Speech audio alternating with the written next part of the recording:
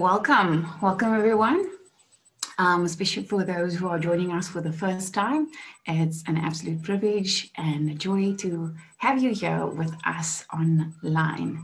So Fellowship City is a gospel-centered, disciple-making and transcultural family in the heart of Centurion.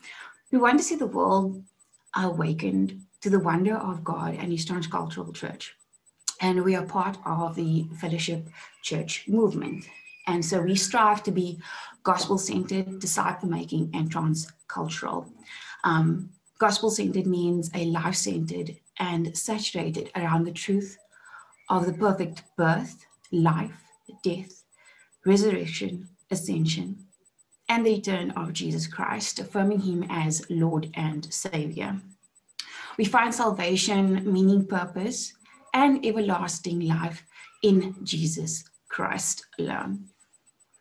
Disciple making, this means as the gospel transforms the individual life, we want to see a multiplying effect of that in the lives of others, and we believe that happens best in the making of disciples. We are sent to share His love and make disciples who make disciples. Transcultural means having a view of community that reflects, embraces, and enjoys the diversity of its context. And by the power of the gospel, transcends it to form one new community in Christ. So what does this actually look like? Well, we have a family consisting of missional communities of people who commit to living life on life, life in community, and life on mission. Life on mission is very important to us as we want to remain outwardly focused, to share the good news with people and invite them into the community. So as we spend our time together, we'll be going into worship with Christina, who would share the word with us. Then we'll do breakouts for fellowship and discussion, and that will be then facilitated by Morandina, and Bethany will then pray for us. And lastly, we are found on the internet, so you can contact us whenever you want to. And now I'll hand you over to Christina. Thank you so much, Chanel. Good morning, everyone. I'm Christina, and today I'm joined by a new face. This is Silas, all the way from Brazil. Nice to meet you guys. Yeah, there we go. And we're super excited to be worshiping with you all the way from Italy as well. And so that's why we have bright and sunny days. But we're excited that we get to experience worship in community through this Zoom space. And so we are grateful for that. So this week, we're diving into a new sermon series. And we're kicking off the sermon series with grace. And so over the past week, it took us quite a while to decide on the songs because there's just so many songs that speak of God's grace. And at the end of it, we actually just came to the conclusion, this is amazing. And so we want to sing of that. We want to sing of God's amazing grace towards us. And we want our hearts to be permeated and filled with that. And so I'm going to pray for us, going to posture our hearts, and then after that, we'll get into a time of worship. So let's pray. Father God, we thank you for this day. We thank you for your grace and your mercies that are new to us every single morning. We pray that you would fill our hearts with the wonder of the grace that we've received in Christ. And we pray, Lord God, that you would be fully present in all that we're doing, that we would be focused on you, that we would fix our eyes on you, Lord God, and that we wouldn't be distracted by other things, but Lord, that we would allow ourselves to experience more and more of your presence, experience more and more of your love, Lord. You are present with us. May we be present with you. We pray this, Lord God, in Jesus' name. And so you may stand or sit, and I know it's cold, so you can have your blanket around you as well. But above all else, engage in this time of worship and fix your eyes on Jesus.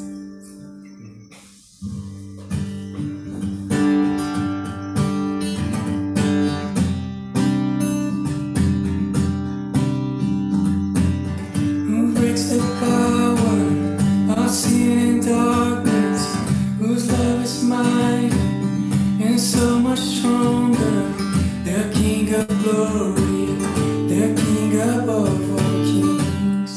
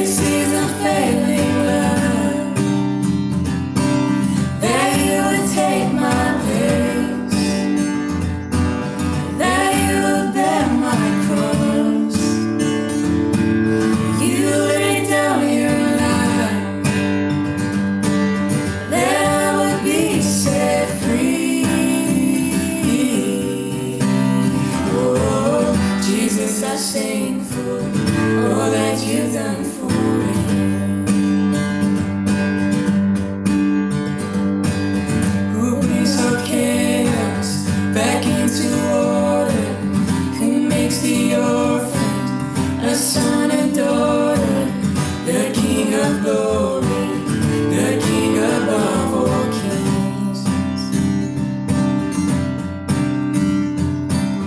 Whose the nations with truth and justice shall rise the sun in all of its brilliance, the King of glory, the King above all kings.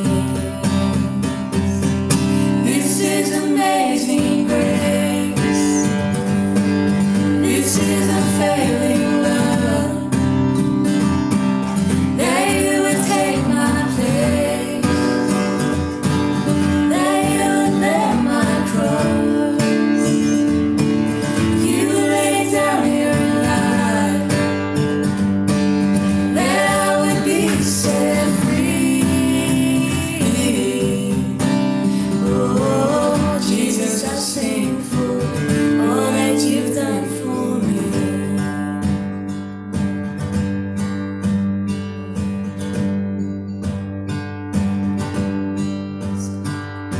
Worthy is the Lamb who was slain, and worthy is the King that conquered the grave. Worthy is the Lamb who was slain, worthy is the King who conquered the grave. Worthy is the Lamb who was slain, worthy is the King who conquered the grave. Worthy is the Lamb who was slain, worthy is the King who conquered the grave. Worthy is the Lamb who was slain, worthy is the King who conquered the grave. Worthy is the Lamb who was slain, worthy, worthy, worthy. This is amazing grace. This is unfailing love, that you would take my place, that you would bear my cross. You laid down your life, that I would be set free. Oh, Jesus, I sing for all that you've done for me.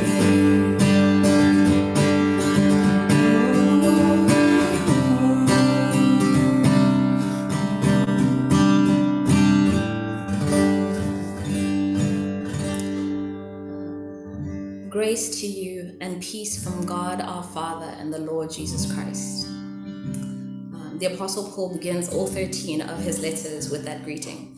And it's so filled with such deep theology, that simple greeting. Commentators say that it reminds the people of Israel of the blessing that they received from Numbers 6. And so the Lord be gracious to you.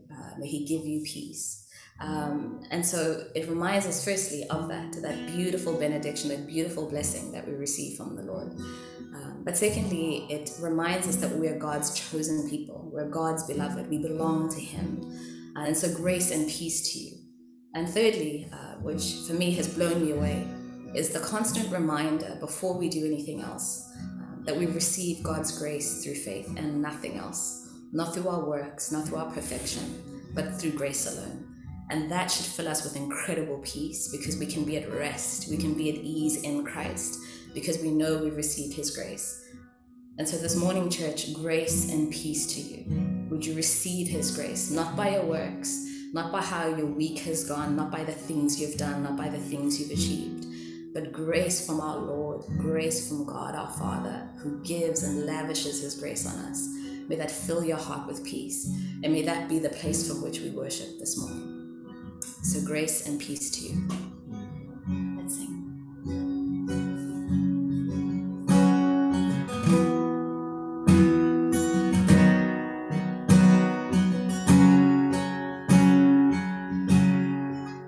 You give life, you are love, you bring light to the darkness, you give hope, you restore every heart.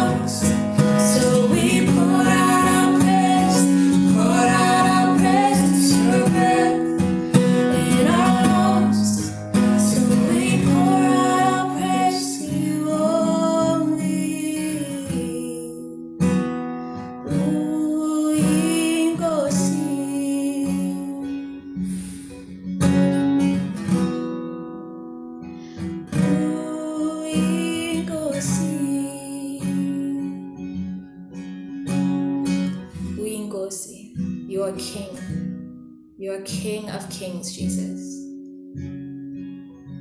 We thank you this morning, Father, that you've lavished your grace on us. That Jesus, you reign. That Jesus, you're fully in control. That Jesus, we rely on the finished work of the cross. And so, Father, it's not because of our works, it's not because of our deeds. So we come empty-handed, but we come confidently because we are your children. We come confidently before the throne of grace because we are your children, because we are dearly loved. And so, Father, would you remind us of that this morning? That your grace is enough, that you've lavished it on us, and so we can come before you now in full confidence that you hear us.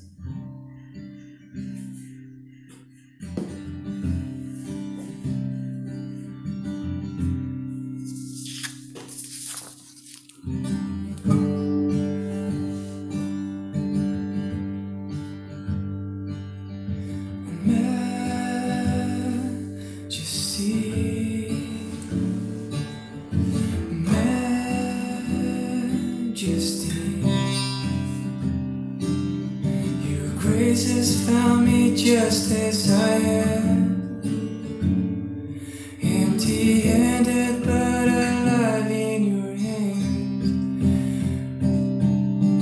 Here I am,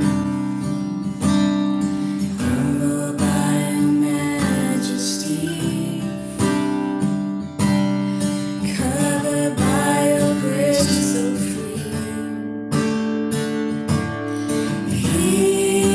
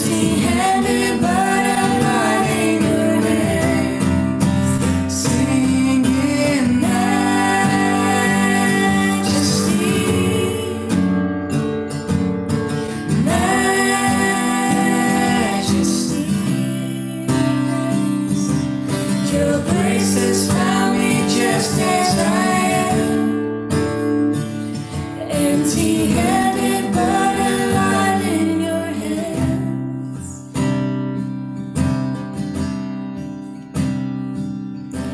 Here I stand, humbled by the love that you give, forgiven so that I can forgive. Here I stand, knowing that I'm your desire, sanctified by glory and fire. And now I found the greatest love of all is mine, since you laid down your life, the greatest sacrifice.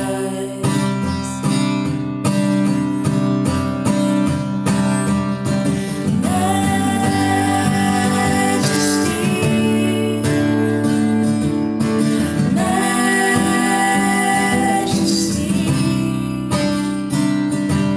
your grace has found me just as I am, empty-handed but alive in your hands, singing majesty,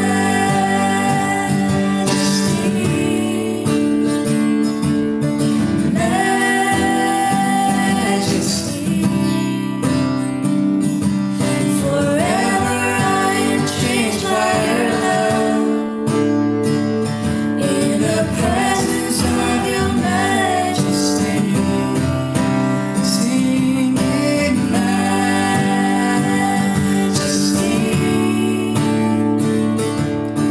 majesty.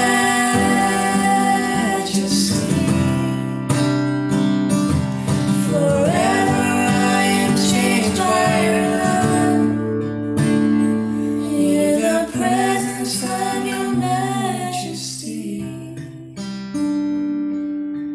Forever I changed by your love, in the presence of your majesty. Forever we are changed by your love. So, Father, would you help us this morning to hear your word, to receive your grace. Prepare our hearts to hear your word this morning, and may grace and peace be unto your people. In Jesus' name we pray. Amen.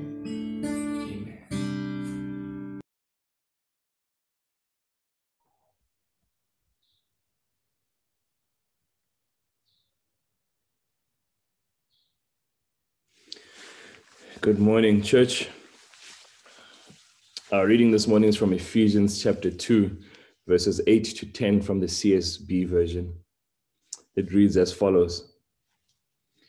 For you are saved by grace through faith, and this is not from yourselves, it is God's gift, not from works, so that no one can boast. For we are his workmanship, created in Christ Jesus for good works, which God prepared ahead of time for us to do. This is the word of the Lord.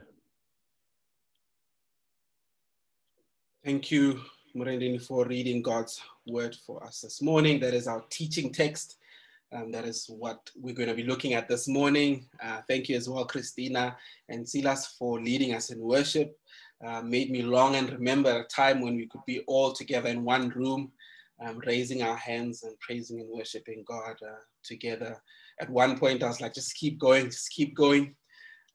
Just so we long for a time when we are able to gather in this way. And what a privilege to be able to be led in worship by Christina and Silas all the way from Italy. Thank you for leading us. Thank you for Chanel as well for starting off our service with a welcome this morning. This morning we are starting off a new series, and I have the privilege of serving the body of Christ through Fellowship City and opening off this new series for us. This series, we are casting God's vision. and we're inspiring people to action and obedience to God's word. So that's what we're trying to do through this series. So this series will equip people to know what God wants of his people and how we can apply what God wants in our lives, wherever he has placed us. And this is part of fulfilling the Great Commission, which is to make disciples who make disciples, as Chanel introduced it to us. So think about the series in this way. Actually, just a side note before we think about the series in this way. I will not be showing any food this morning, contrary to many suggestions or contrary to Murendeni sharing that I use food as my examples. It is true, but for those that were looking forward to some suggestions for lunch, you're gonna have to be a little bit creative this morning. So think about the series in this way.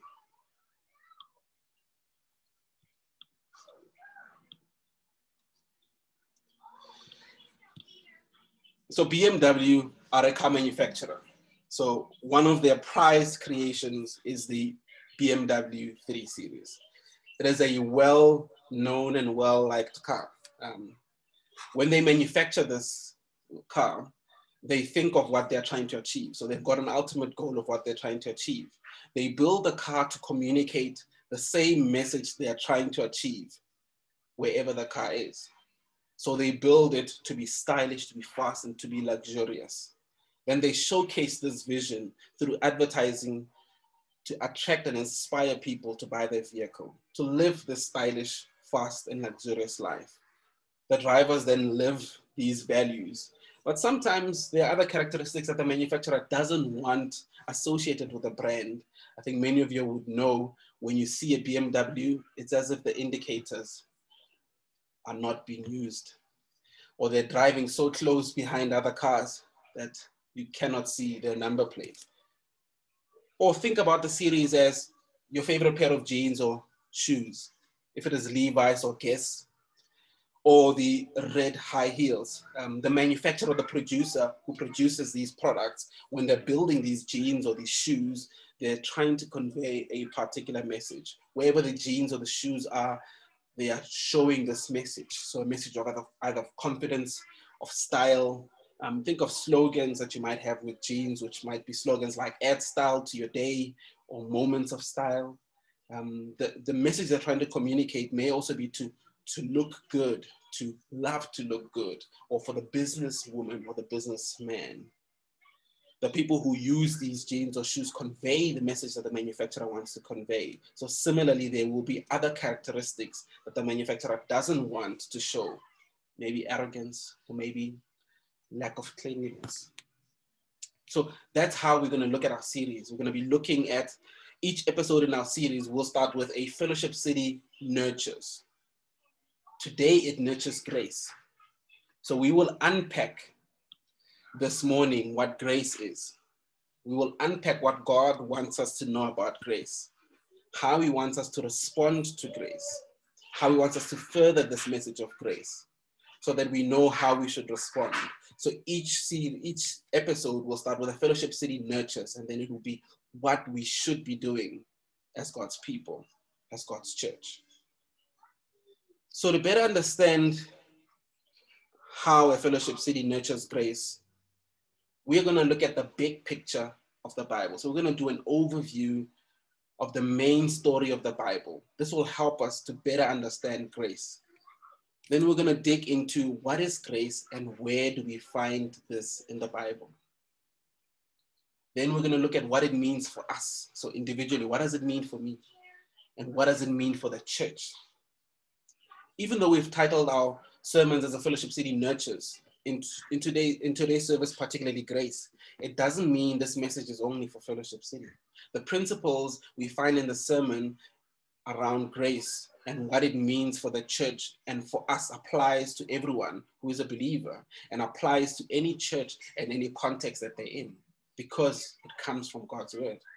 God calls us to be in this way as we would look at each episode in our series. So let me pray for us as we get ready to hear from God's word. Let's pray. Lord, we thank you for this morning. We thank you for an opportunity to gather to hear from you. We thank you for a time of praise and worship. singing songs of praise and worship to you, being reminded of grace, this amazing grace that you've lavished us with. I pray that this morning as we open your word, that you would speak to us through your word, that you would engage us, that you would tug at our heartstrings. You would remind us what you would want us to know and how we ought to respond to your word. I pray against any distraction this morning. I pray that we may be focused on you and you alone. I pray that the words of my mouth may be a pleasing sacrifice to you, Lord. Would your people hear you and not me? In Jesus' name we pray. Amen. So big picture.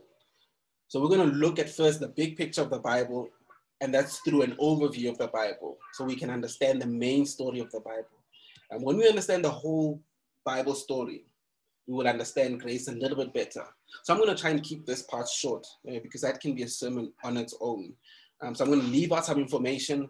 I'm going to highlight some of the most important truths because this overview alone is a long one. So the Bible is made up of 66 books, starting from Genesis to Revelations. And the 66 books are split between the Old and the New Testament. The first 5 books, which are called the Pentateuch, it's particularly a Greek word that's made of 2 words. So penta meaning 5 and tuch meaning box or container. So the first 5 books are named in this way. These books are namely Genesis, Exodus, Leviticus, Numbers, and Deuteronomy. They are classified as the Torah, even though at times we use the Torah as wisdom literature and not only these first 5 books. Then we have historical books. We have wisdom texts. We have wisdom texts like Proverbs. Then we have the minor and the major prophets. This is all in the Old Testament. Then the New Testament includes 4 Gospels, then Acts and letters, which are for individuals or for churches. So those are the books and themes of the Bible. There's 4 words that best describe the basic story of the Bible. And the 4 words are creation, fall, redemption, and sanctification. So the 4 words are creation, fall, redemption, and sanctification. So creation is seen in Genesis. So God makes everything and he makes it all good. Then still in Genesis, we see the fall described. We understand it to be rebellion against God. We understand it to be wanting to be king over our own lives, drawing the moral lines ourselves. This rebellion has brought about death and destruction, which also brings about judgment, God's judgment. We see that judgment when God brings about the flood, but saves Noah and his family. However, evil still persists. And we see that again in the Tower of Babel, which is rebellion against God. We see an introduction of Abraham, who ultimately has a covenant with God and is promised land, descendants, and blessing. We see the Israelites as a nation towards the end of Genesis. Then in Exodus, we see the birth of Moses, who then leads the Israelites. In Exodus, we see Moses at Mount Sinai with the 10 commandments. He comes down and he already sees everyone breaking the commandments. We continue to see the Israelites, and ultimately, including Moses, they don't see the promised land in the context of Exodus. We see some more moral laws in Leviticus. Some popular ones like you shall love your neighbor as yourself. We see the Passover laws. We see priests in sacrifice rituals to atone for the sins of people. Deuteronomy acts like a review of what happened, even filling in some of the gaps in a 40-year period where the Israelites were wandering in the desert, in the wilderness. We see through the first books in the Bible and Exodus that God's chosen people fall and fall and fall again. They can't keep the law. They can't fix their relationship with God through their own merit. And it doesn't end there.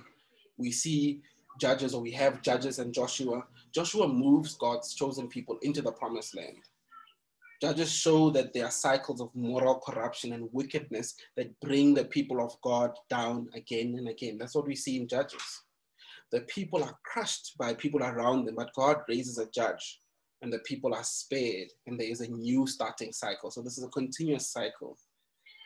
During this time, there is no king in the context of judges, and everyone did what they thought was right, and there is a need for a king who is fair and just. And we see kings, priests, and judgment in Samuel, in the books of Samuel and the books of Kings. Samuel was the last judge of Israel and also the first prophet after Moses. We then ultimately see David described as a man after God's own heart, who after some time becomes king over all 12 tribes.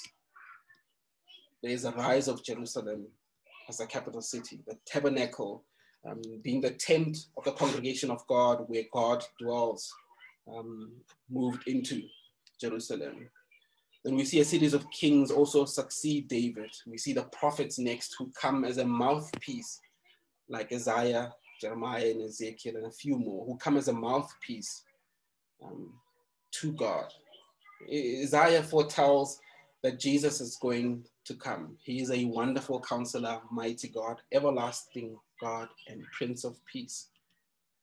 So between the Old and New Testament, there's 400 years of silence. And there are different superpowers and empires during this time. And at the start of the New Testament, Jesus is born. And this is under the Roman Empire. He then lives, serves, dies, and rises again. He lives, serves, dies, and rises again. The church, in Acts, we see Peter and Paul spread the gospel. The rest of the New Testament is exchanges between the New Testament writers and individuals or different churches. The letters are filled with theology and pastoral issues. We're seeing the ultimate hope of the church is a new heaven and earth, which we see in Revelations as well. So now that we understand the whole Bible overview, we understand the main story. Now that we understand that redemption is God making a solution for the problem, which is sin, which has come through the fall. Let's unpack grace a little bit more. So where do we find grace in the Bible? There are 131 uses of the word grace in the Bible. That's a lot. And there's 124 of the 131 uses are in the New Testament. 86 of these uses of the word grace come from the Apostle Paul. So we're going to be looking at one of his letters this morning to better understand what grace is through the letter to the Ephesians. The word grace can be described as undeserved favor. Let's use the Bible to break this down a little.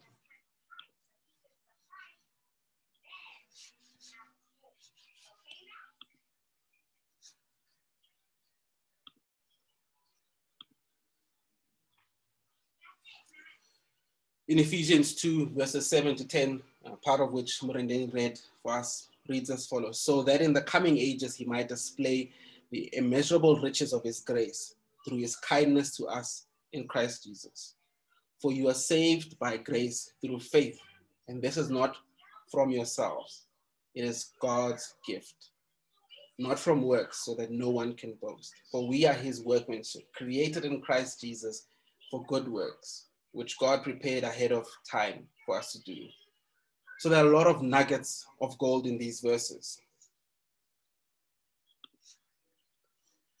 Still very important to understand the context of the verses, what precedes it, so as to best enjoy the words of the writer as they intended the audience to enjoy it. That is why we want to unpack context and understand context so that we understand the intention of the writer and how the audience should have enjoyed it. The letter to the Ephesians is written by Paul. The Ephesians are largely Gentile believers. And in Ephesians 1, chapter 1, Paul tells the Ephesians about the blessing they have in Christ. Now, they've also been chosen and sealed by the Holy Spirit. Paul also then prays for them, that they would fully understand the spiritual blessing they have in Christ. So that's part of what we see in chapter 1. In chapter 2, Paul starts by reminding the Ephesians of the condition that they have before Christ. outside of a relationship with Christ, that they are dead in their sins. So someone who's dead can't help themselves. So they can't fix their relationship with Christ. They are objects of wrath and destined to face the just judgment for their sins. So to fix the relationship with God, they would have to legalistically follow the old law, follow the 10 commandments. But as we have seen in the Old Testament, this is not possible. No one could follow the law without failure. If we take a quick side road, the 10 commandments mention laws that pertain to a relationship with God. Laws like no other gods before me. And we can't achieve these laws because we have many idols that wage war for our attention. Some like money, comfort, or our phones. Some of the commandments pertain to others, like thou shalt not kill or thou shalt not commit adultery. But if you look at your brother with hate, then you have committed the sin. Or if you look at someone with lustful eyes, then you've committed adultery. So what should be clear to us is that we cannot save ourselves. Before Christ, before and outside of Christ, we are dead to our transgressions and sins. So let's double click verse 7 of Ephesians 2. So that in the coming ages he might display the immeasurable riches of his grace through this kindness to us in Christ Jesus. God has given immeasurable and incredible blessing to those who are in Christ. God here chooses to save sinners, not based on their goodness or their kindness or their charity or their humanitarian efforts, but because of his kindness alone. He does this to demonstrate his grace, undeserved favor. We have no claim over this grace, but he chooses to give it to us because of his kindness and the favor we have in him. In verses 8 to 9 reads, for you are saved by grace through faith, and this is not from yourselves. It is God's gift, not from works, so that no one can boast. So verse 7 starts with for. Because of what has come before, this statement is true. Because we were dead in our transgressions and could do nothing to save ourselves, nothing to make ourselves alive. Because of his great mercy, we are alive because of his immeasurable riches of his grace through his kindness to us in Christ Jesus. A small rabbit hole exists here. So the word this that we see at first glance may seem to refer to grace. So we see part B of verse A says, this gift is not of or from yourselves. So this may seem to refer to grace, making a statement, for you are saved by grace through faith, and grace is not from yourself. It is a gift of God. And this meaning may be true in essence, because grace isn't from us, but it is from God. But also, the word this can be seen at first glance to refer to faith, making the sentence, for you are saved by grace through faith. And faith is not from yourself, it is a gift of God. So even though faith or grace at first glance seem to be what is referred to by the word this, it is not what the intention of the author is. So this in the Greek technical language and grammar has a gender. Basically, a gender in the Greek grammar and technical language is basically to put an attribute to the noun, which is to best help to understand the text a little bit more. So this is neuter, which means neutral in the Greek technical language. And then we've got grace and faith, which we believe could be referred to by the word this. Both of these are feminine. This basically means that when we think of tense and the grammar around the Greek, that this does not actually refer to either grace or either faith. So the Greek grammar doesn't agree with either a direct reference to grace or faith, but it agrees rather with the whole sentence. So this means, therefore, salvation by grace through faith is not from ourselves. It is It's God's gift. So therefore, salvation by grace through faith is not from ourselves, but is God's gift. Faith here is God's creation, and not our free will to believe in God for the gift. If faith was our choice, well, then Paul might have left this line out completely, and this is not from you. Because it is clear grace isn't, and salvation, because we can't keep the law.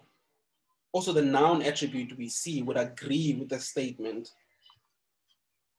for you are saved by grace through faith, and faith is not from yourself. It is a gift of God, but the gender doesn't agree. So simply means the grace is not from us. The saved or the salvation is not from us, and the faith is not from us. For us to believe is the gift of God, and to be saved through faith is a gift of God. It is not either or, but rather both and. For us to believe is a gift of God, and to be saved through faith is a gift of God. This is again why we need to read and reread and find the nuggets of gold that exist that we might have missed the first time, to understand the intention of the author. Also, we see Paul said they were dead. Therefore, they can't have faith, because if you're dead, you can't help yourself. It speaks again to this, not referring to faith or grace directly, but referring to the whole statement. And the reason why is so that we can't boast. We could not boast. We could boast if faith was from ourselves. If we build up our own faith, we could boast, but it is not. His grace finds us just as we are, empty-handed, but alive because of him. We are changed by his love. We are made alive and created in Christ Jesus. It is a free gift of salvation by grace through faith, so that God may be glorified. Just want to look at Ephesians 1, 7 to 10.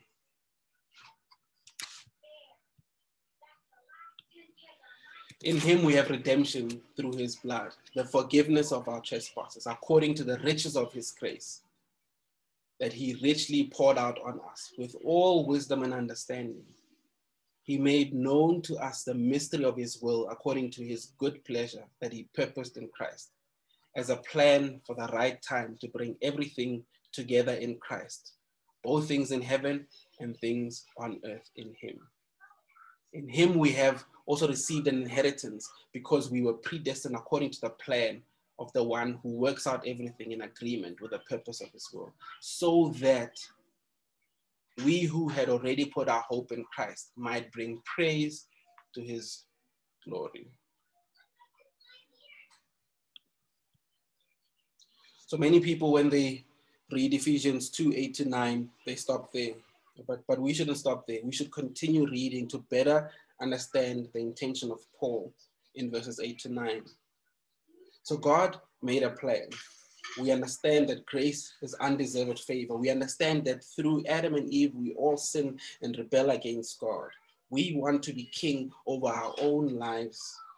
But as we see in the Old Testament, we cannot help ourselves.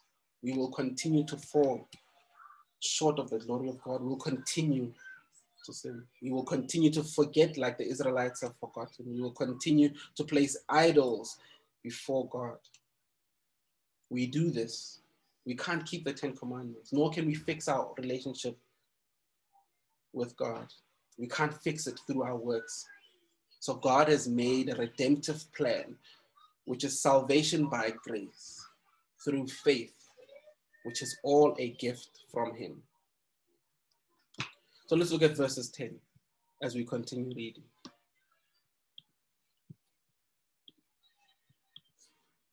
For we are his workmanship, created in Christ Jesus for good works, which God prepared ahead of time for us to do. We are created in Christ Jesus because of the redemptive plan of God. We were dead before, but he made a plan. This is what Paul says when he starts in chapter 2. In verse 4 to 5, Paul says, but God, who is rich in mercy because of his great love that he had for us, made us alive with Christ, even though we were dead in trespasses. You are saved by grace. Paul says it. Paul is mentioning the same thing in different ways. So we were dead in our trespasses, but we are saved by grace. He made us alive in Christ. And that is why we say we are created in Christ. We are alive because of him. We are no longer dead because of him. And in response to being alive, we do good works. In response to being alive, we do good works. We are hidden or created in Christ Jesus, who quenches the wrath of God. If we are not in Christ Jesus, we will face the wrath of God justly because of our sins, and we will face eternity in hell instead of living with him. So what does workmanship mean here? We are created in Christ Jesus. We are a new creation. We are alive. It's a new way of acting, a new way of thinking, a new way of being more and more like Christ. The good works are an external proof of the workmanship. The good works are an external proof of the workmanship. Christ, we created in Christ Jesus. What does he prepare ahead of time for us? As we do good works, we are doing them because of Christ who enables us, and therefore we make much of him. We were created to be in a relationship and make much of God. So think back to creation. He made everything and it was good. So we have come to understand our purpose and why we were created. We also now understand grace a little bit better.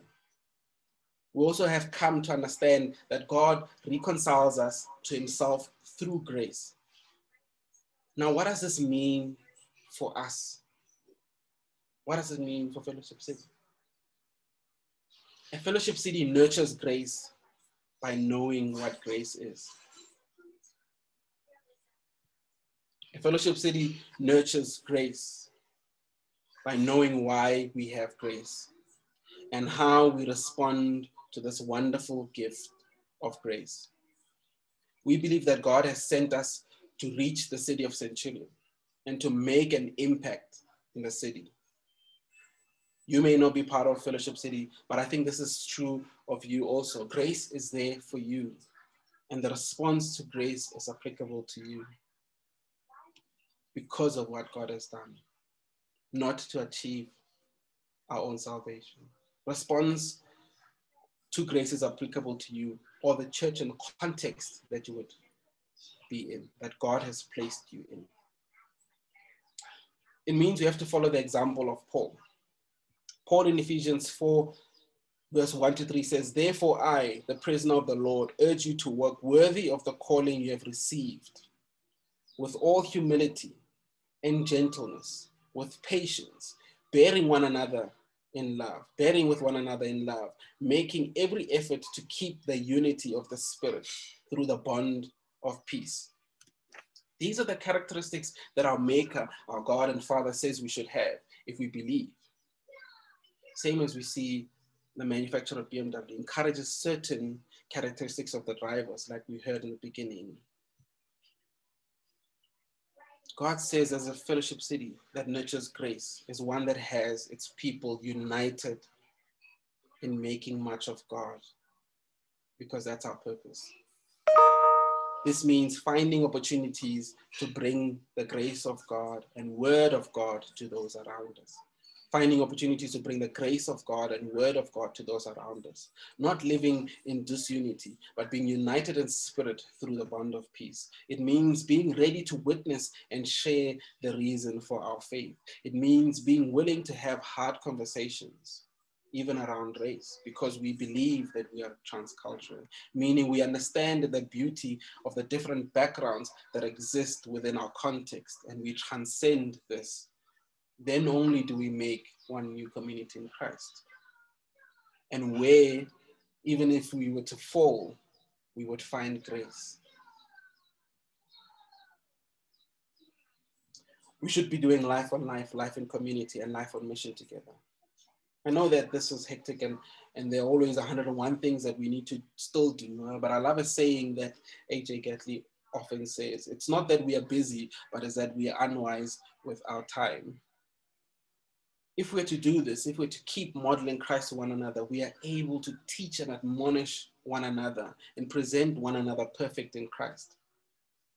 Where we fall short, we find grace. Means giving sacrificially your time, talents, and treasure, looking out for the orphans and widows. Again, doing so in such a way that people are asking why and who are these people? What is different about them? And that brings us a gospel opportunity. In view of his great mercy and in light of all he's done, we should give our lives as a living sacrifice to him. In view of his great mercy and in light of all he's done, we should give our lives as a living sacrifice to him. What does it mean for the church? A fellowship city that nurtures grace is one that has its people living worthy of the call they've received. So much so that the city or the area in which they're in have people wondering and asking, why are they different? They love one another deeply across racial, economic, and social boundaries. They love one another deeply. When people come into the midst, when people come in between them, they feel this love. They feel God among them. And we should be missional. Should be missional in finding gaps within the community to show grace and to show God, to point back to God. In a moment, I'm going to share the details of a study conducted by the Center of Bible Engagement. The reason I'm sharing this study and its findings is because these findings show where we should have the greatest effort in response to grace and the sermon. Many of you may have heard this study or may know this study. The study included 400,000 individuals that were put through this study or this case study. They wanted to understand, or the Center of Bible Engagement wanted to understand how people engage with their Bibles, how people engage with God's word. They found some very interesting information as a byproduct of what they were actually looking for. So they found something different to what they were looking for in terms of outcome. So they found that reading or engaging with scripture one time a week had negligible effect on key areas of people's lives. So it didn't have the same type of effect that people would think it would have. So that means tuning once a Sunday to listen to radio saying, open your Bibles, or reading the Bible once a week. It had negligible effect on people's key areas of their lives. And they saw that 3 times a week had some effect. So there was some effect. So reading your word 3 times a week started to build up something. Something was starting to happen. But they realized that reading 4 or more times a week showed some real lasting life change. That people started to feel lonely, or people within that context or that case study, that there was a 30% drop in loneliness. That anger issues dropped 32%. Bitterness in the relationships that those individuals had dropped 40%. Alcoholism dropped 57%. And feeling spiritually stagnant dropped 60%, where sometimes some people will feel spiritually stagnant. And the question would be, how often are you reading your Bible? So think about some of the things that we should not be feeling. So those are some of the things we shouldn't be showing to the world. But think about the characteristics, or the positive characteristics we should have. So they saw that sharing your faith jumped 200% if you did it 4 times a week, if you read the Bible 4 more times a week. And this is largely due to the confidence we have in God's word. Discipling others jumped 230% when we read our Bibles, not glossing over them, but digging into them, finding the nuggets of gold, saturating ourselves in God's word, and then letting God's word change us from the inside out, conform us to be more like Christ. We are then able to love one another better, understand grace better, become humble, gentle, patient, and bear with one another in love, keeping united in the Spirit. And I understand this is hard. But if you aren't reading your Bible regularly, I would ask if you have asked others around you to hold you accountable, or even read alongside you. And where we fall short, there is grace. There is grace where we fall short. Let me pray for us. Lord, we thank you for this morning. Thank you for your word. We thank you that you have made a plan, a redemptive plan through Jesus Christ, who died on the cross for our sins.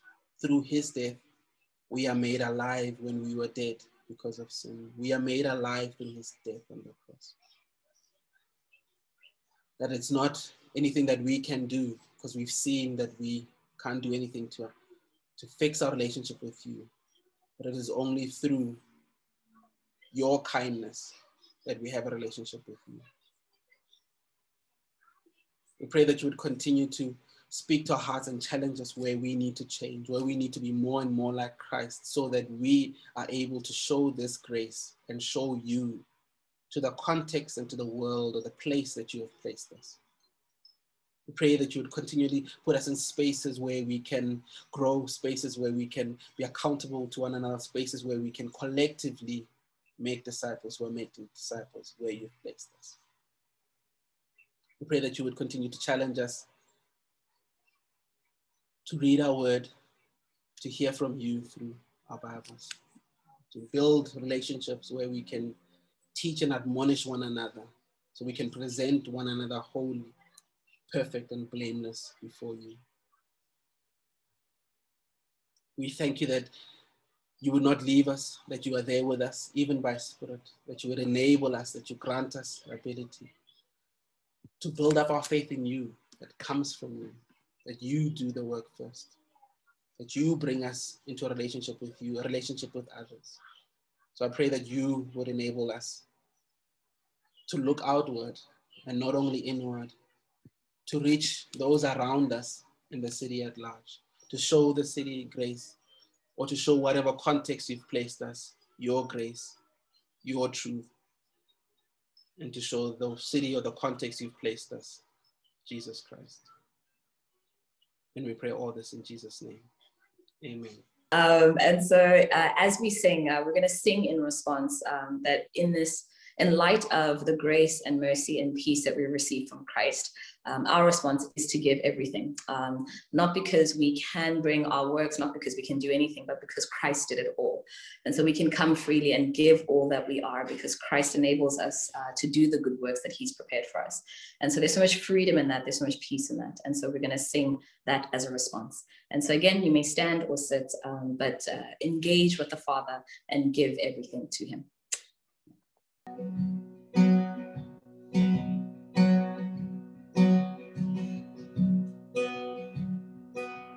In view of your great mercy, in light of all you've done, I present my life as a living sacrifice. In view of your great mercy, in light of all you've done, I will love you, God, with all my strength and heart. Lord, this is my worship.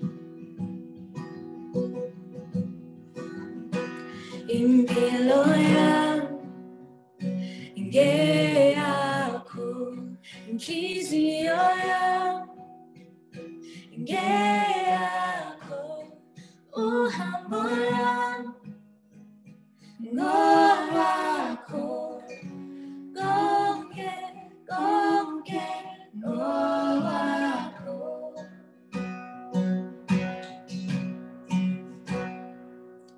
In view of your great mercy, in light of all you've done, I present my life as a living sacrifice.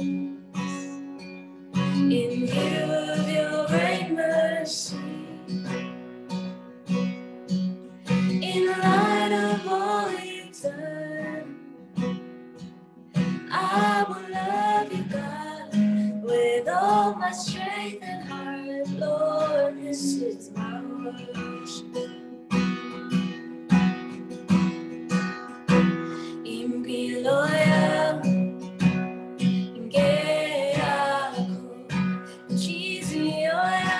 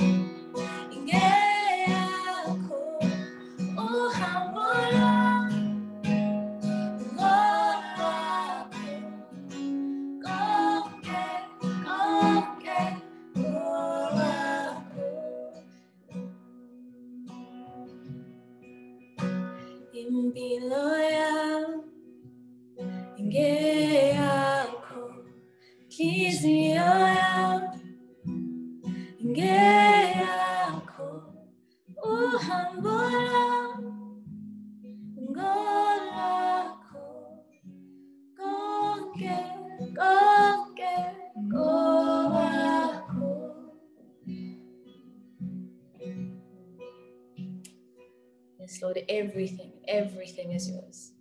All that we are is yours. Our lives are yours. Our hearts are yours. Our hands, our deeds, our works are yours. And so may we be a community that makes much of Christ and not ourselves. May we fix our eyes on you, give you all the glory and honor and praise. We thank you for your grace and your mercies towards us, Lord. In Jesus' name we pray. Amen.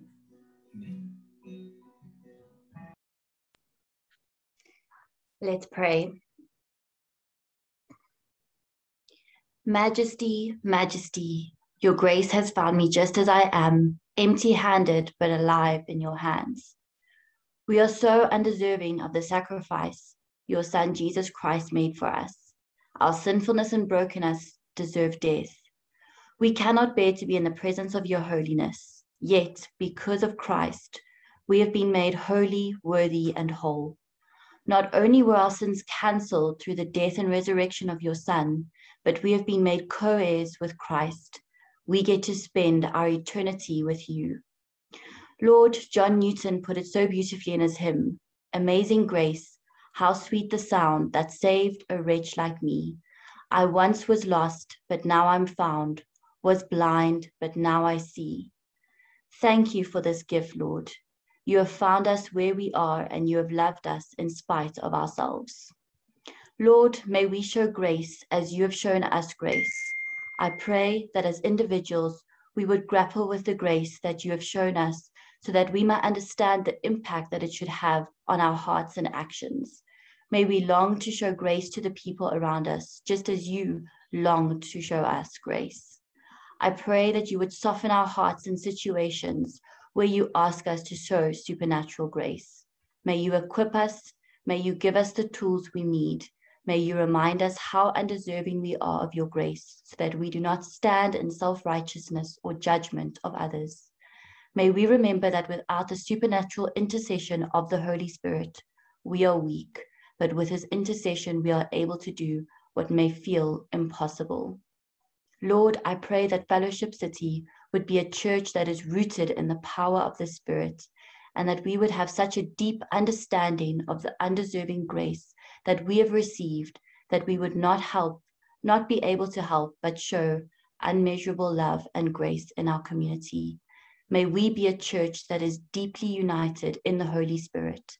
Help us to be good witnesses on this side of heaven, so that we bring glory and honor to your name. I pray this in your wonderful and precious name. Amen.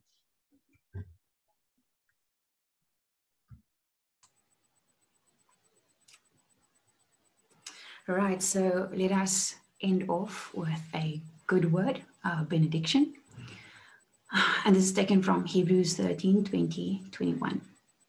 Now, may the God of peace, who brought up from the dead our Lord Jesus, the great shepherd of the sheep, through the blood of the everlasting covenant, equip you with everything good to do his will, working in us what is pleasing in his sight. Through Jesus Christ, to whom be glory forever and ever. Amen. Right, so go in love, go in peace, go in grace, and stay safe.